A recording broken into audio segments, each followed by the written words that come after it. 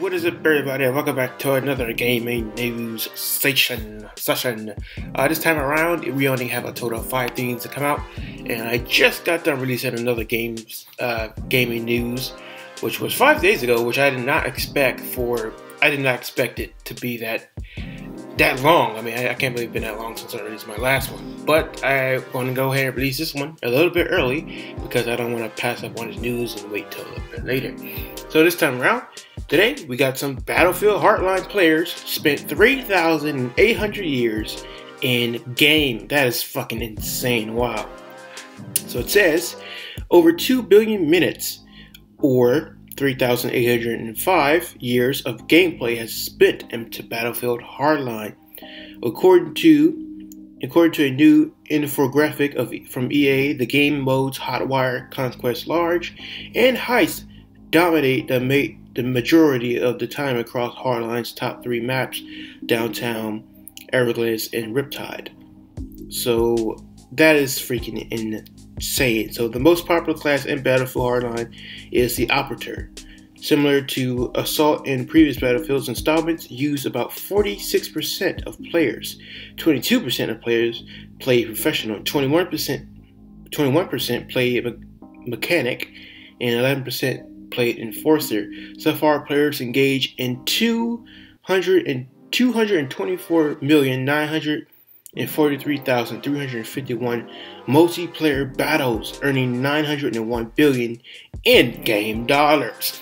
That is freaking insane how much people are just playing that much amount of Hardline. To me, I don't really care for Hardline. I'm more of a just one Battlefield 4, but that is insane. So, moving on to the next subject, Twisted video game Five Nights at Freddy's to become a movie. Fans of demonic bears are in luck. Video game Five Nights at Freddy's is getting a big screen treatment. It says the Hollywood writers that write Warner Bros. Distribute a film version of Five Nights at Freddy, the popular game created by Scott Calhoun, Seth, I can't pronounce a lot of this stuff, and David Katzenberg are producing alongside Roy Lee. That trio is current at work on Carrie Kavukina's or something like that adaptation of Stephen King's It. So pretty much they are making a movie of Five Nights at Freddy's, which is kind of, I don't know how that's going to turn out, because I don't know why, but I hope it doesn't become like a trend unless it already is a trend. But a lot of games seem to get a lot of popularity are starting to come out with movies, and we know how Resident Evil turned out. I mean, I like Resident Evil 1 movie, that was okay, but the rest of them, not so much. So, yeah.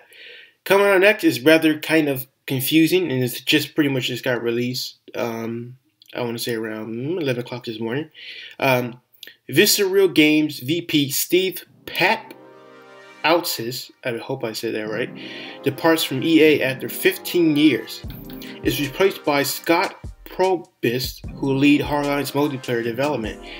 Dead Space and Battlefield Hardline developer, Visceral Games VP and General Manager of 15 years, Steve Papousis is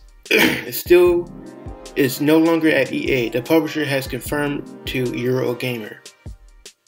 We are thankful for Steve's many contributions to EA and wish him the best. The publisher state in a statement. Visceral Game teams continue to focus on new game content of Battlefield Hardline, including expansion packs as well as new development projects.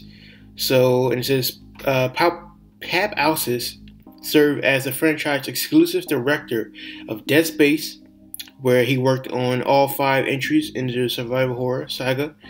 He also served as the VP General Manager and exclusive producer of Battlefield Hardline.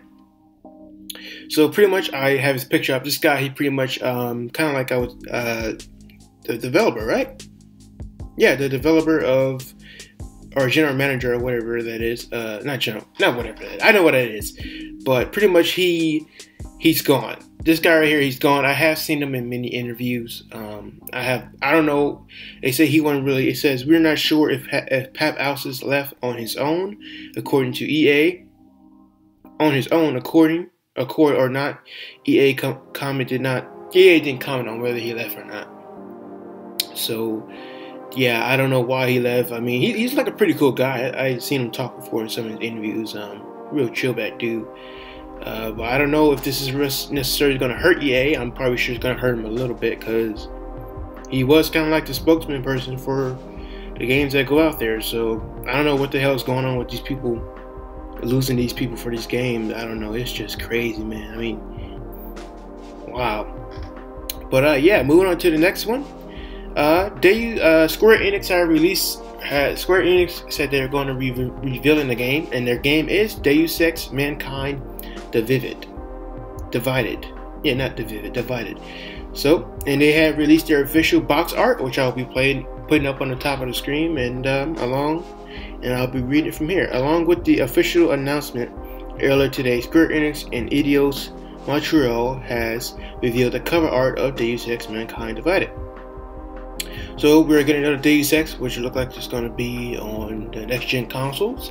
I have never played any Deus Ex games. I heard they were really good. I was thinking about buying Deus Ex Human Revolution, but I'm not too sure about that. So yeah, so pretty much, oh yeah, and we got another one. Grand Theft Auto 5, and this is the last one for today. Grand Theft Auto 5 is getting a PC release date. Yeah, finally GTA 5 getting a PC release date. And that is April 14th. The game comes out on PC April 14th. So finally, thank you. Please, now all you fucking annoying ass modders or glitchers on current gen or wherever you're on can leave us the fuck alone. Please, now that you have your game coming out on PC, leave us alone and stop fucking coming on the game and ruin our fucking fun. It's not like it's fucking even better like that.